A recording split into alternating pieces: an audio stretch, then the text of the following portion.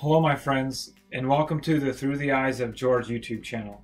Today what we're going to talk about is healthcare and what George Washington most likely would want if he were alive today with our American healthcare system.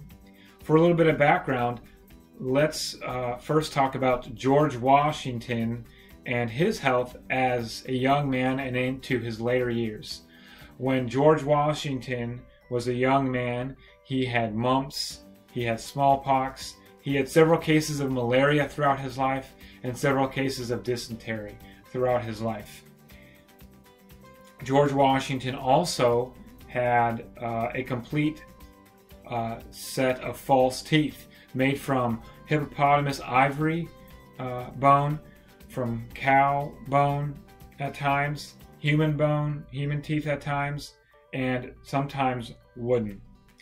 Those dentures or false teeth, compared to today, were extremely uncomfortable and had to be replaced at several times during his life. And today we have incredible medical advancements in false teeth, where people can have a complete set of implants, top and bottom of their gums, which is fantastic. But that wasn't available in George Washington's time. Now, in the year 1799, George Washington, on December 13th, he went out for a ride in the wintertime. It was very cold. He came back after checking his crops and his property, and he had dinner with his family, and he read the newspapers afterwards. He was with his family and the people that were there at his house. And he didn't change his clothes, and they were very cold and wet. So with that being said, he caught a case of strep throat, and in the morning of December 14th, 1799, George Washington woke up, and he woke up his wife, and he told his wife what was going on. Martha suggested that he take some medicine. His secretary, Tobias Layer, asked that George Washington take some medicine as well, and George Washington declined. Now, George Washington called for the physician on the property, which was, you could say Doc Rollins or just Rollins.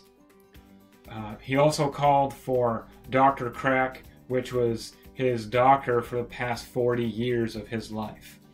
Now, there also was another doctor that came to visit, Dr. Brown. And what was continuing to happen is the tightening of his esophagus, trachea area, the back of his throat where the epiglottis was. It was a severe case, or you could say an acute tonsillitis, swelling up so much that he couldn't breathe. And in that time, in that era, what was thought to be best, what Dr. Brown and Dr. Crack did, is bloodletting with the permission of George Washington. They did that 4 times and still no improvement. He was given heavy laxatives, which didn't improve George Washington's condition. But there was another doctor that came, Dr. Elijah Dick. Now, Dr. Elijah Dick went to the same school as Dr. Crack, the doctor that George Washington knew for 40 years. And Dr. Dick suggested a tracheotomy to give some airflow or airway to the esophagus trachea area in his respiratory system. Dr. Brown and Dr. Crack declined as the senior doctors on scene. So they continued the bloodletting, doing it a 4th time. That wasn't helping George Washington's condition. Finally, George Washington shooed away the doctors and the physicians, and all that was left was Tobias, Martha Washington, and a few other people. And George Washington asked Martha to get his will and to put it in a safe place, and she put it in her closet. And George Washington throughout his life had, like I have mentioned, a few of them, physical ailments and medical conditions that could very well have been cured if he were alive today. Now, George Washington passed away at 67 years old on December 14th, 1799. He didn't talk much about God. In fact, it was really never mentioned in any biography or any other source. And the source for this information that I've gathered is in this book by Willard Randall, George Washington, A Life. And another source for this book is His Excellency by Joseph Ellis. These books depict a very vivid picture of the end days of George Washington's life and a few of the health problems that he experienced. Now, if George Washington were alive today, how would he want healthcare to be if he were president today? Well, George Washington understood the topic of limited government. We have the 9th and the 10th Amendment, which essentially is things that aren't delegated in the Constitution are expressly delegated to the people and to the states, respectively, so the states have the power to choose for the people in their area.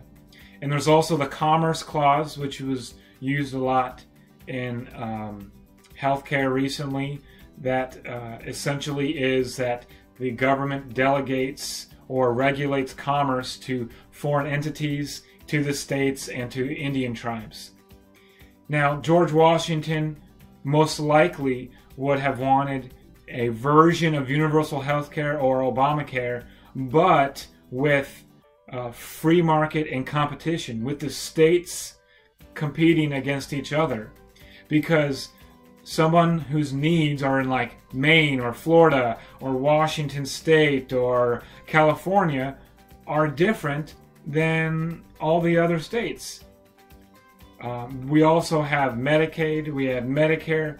Those are things that George Washington also most likely would support, with the states respectively being responsible for themselves, like the 9th and the 10th Amendment would state. Now, George Washington would also support wonderful, brilliant nurses and doctors to make medical advancements. Universities. If the tracheotomy was more renowned, George Washington most likely would have lived a little bit longer. And the doctors in that time, in that room, as George Washington was passing away, most likely would have done that. Now, George Washington understood the importance of health. Probably no one else in his life understood it better than he did, considering all the things that had happened to George.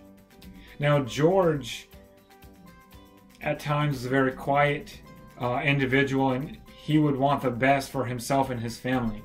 What if all these things that happened to George happened to you? What if you had constant dysentery, constant malaria, mumps? What if you had a case of completely false teeth? How would you want that to be taken care of? Thank you for watching this video, and I look forward to hearing from you soon. Looking forward to talking with you. Don't forget to click the notification bell and give it a thumbs up. Thank you.